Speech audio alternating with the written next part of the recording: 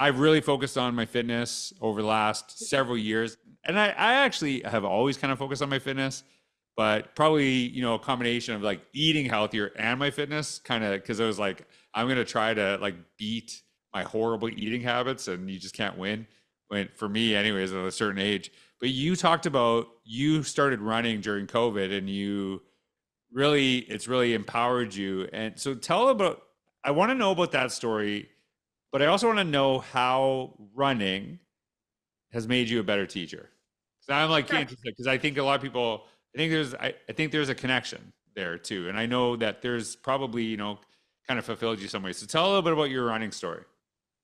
Yeah, so I've shared with you, George, I'm a mom of six kids. And so through that journey, there aren't a lot of things that I get to do that take me out of the house that I don't have a child that wants to go with me. And so I always share that I think it started as one day I said, I'm going to go run to Publix, but I never got the words to Publix out of my mouth. When my children heard I was going to go run, nobody volunteered to go with me. So I just put a period on it. And I was like, sure, that's what I'm going to do.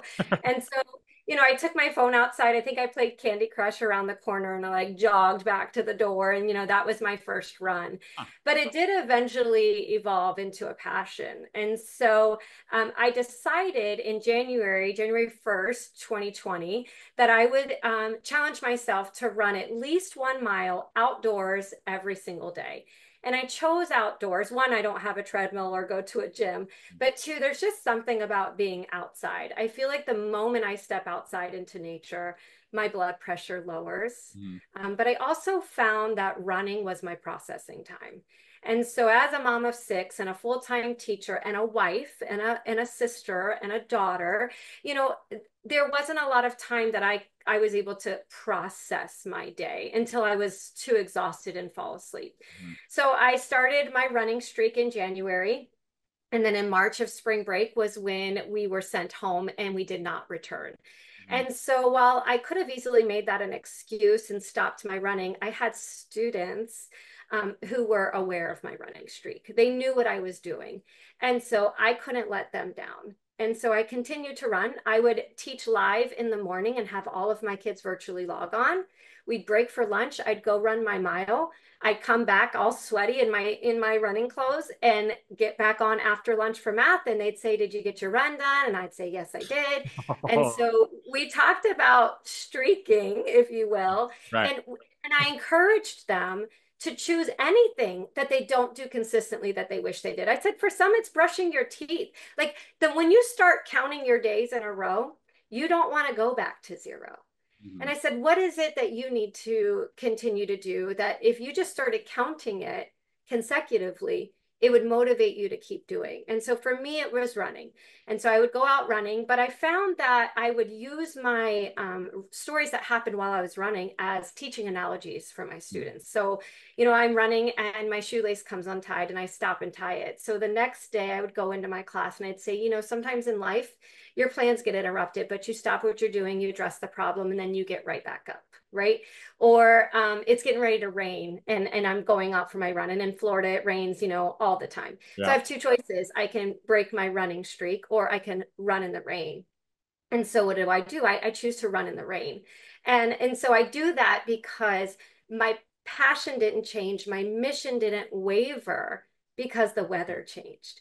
I made a commitment and I hold myself to that. You talk a lot about, George, keeping commitments to yourself and keeping appointments with yourself. That's what running is to me. Hmm. But I equate it to the teaching profession too, because I think teaching can be like that for us. It can be that thing we have decided we're going to do come hell or high water, come rain or shine. Because at the end of the day, it's the students that we are showing up for, not our circumstances. And so when I think about running, I prioritize it to the point that I would not ever not do it. It's funny, I shared once in one of my keynotes when someone asked me, what do you mean by prioritize it? I said, I know when I say that, you think, okay, yeah, make it a priority. But I asked them, on fist to five, how important is it that you brush your teeth every day? And so we'll have some four, some people might say three, there might be a day you don't, or wash your hair, right? But if I say, how important is it to put on a pair of pants or bottoms before you leave the house to go to work? It's a five every time. Mhm. Nobody leaves their house without rearranging something to make sure that happens if it wasn't going to happen. That's running for me. Huh. I will rearrange my schedule. I will plan it out so that it happens. And if it doesn't happen the time or the place I needed it to, I'll think about ways to be innovative to make it happen.